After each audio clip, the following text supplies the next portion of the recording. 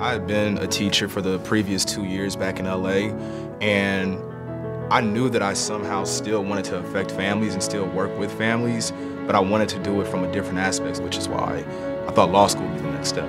So I came here, I had been accepted already. I kind of fell in love with the school on my tour. That right there pretty much solidified it. My favorite thing here at Loyola that I've done was being on the executive board of the Black Law Student Association.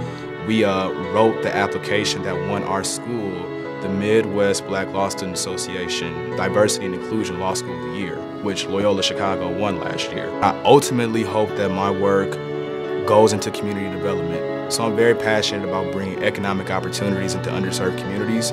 I'm very passionate about home ownership. I'm very passionate about business entrepreneurship. So I hope to work with different communities in Chicago and even back in my hometown of Los Angeles to bring economic and employment opportunities to these areas. It's a big deal for my family, the first to kind of go and to get this level of education. It also encourages me, when I get tired, I think about my family and how much they sacrifice. Me and my wife, we've been together since 2007. She's someone who's really encouraged me throughout law school. It really has meant a lot to have her throughout this whole process. There's no way I would have been able to be here earning a JD had other people not been very generous with their funds and helped out. It's a huge help.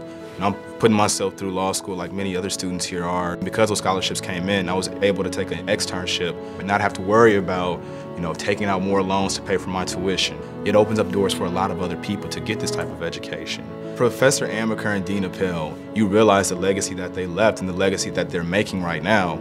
So to somehow have my name connected to both of those people is humbling. If we talk about diversifying the industry, people have to have an economic means of getting there. And that's what these scholarships help to do.